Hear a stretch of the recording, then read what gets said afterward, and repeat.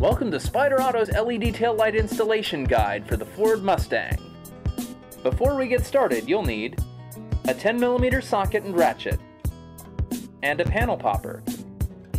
Check out how the Spyder taillights change the look of your Mustang. Start with the trunk open right between the taillights.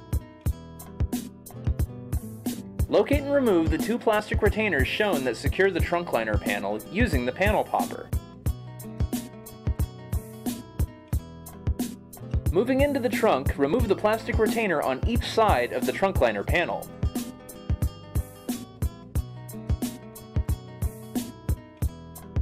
Then we'll remove the thumb screw securing the trunk liner panel on each side.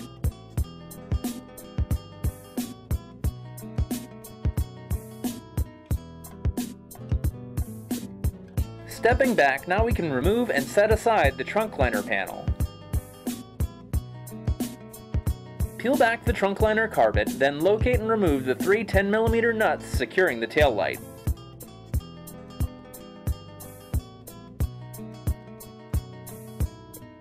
Now we can unseat the taillight. After unseating it, remove the three brake lamp sockets.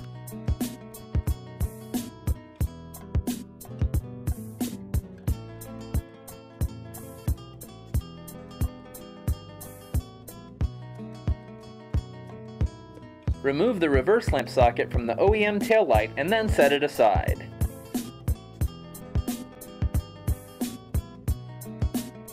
Locate your Spyder taillight. Reinstall the reverse lamp socket. Remove the bulbs from the brake lamp sockets.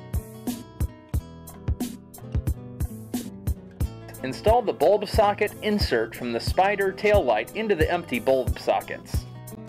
Be sure to align the black wire side of the socket insert with the black wire side of the socket. Failure to do so may cause electrical problems.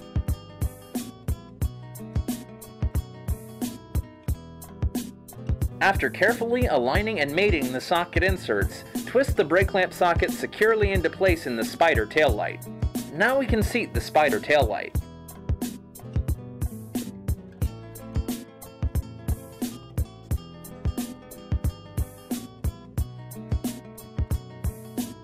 Moving back inside the trunk, reinstall the three 10mm nuts that secure the taillight.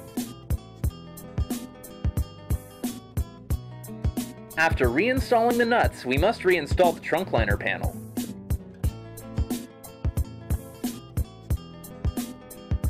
Reinstall the thumb screw that secures the panel on each side.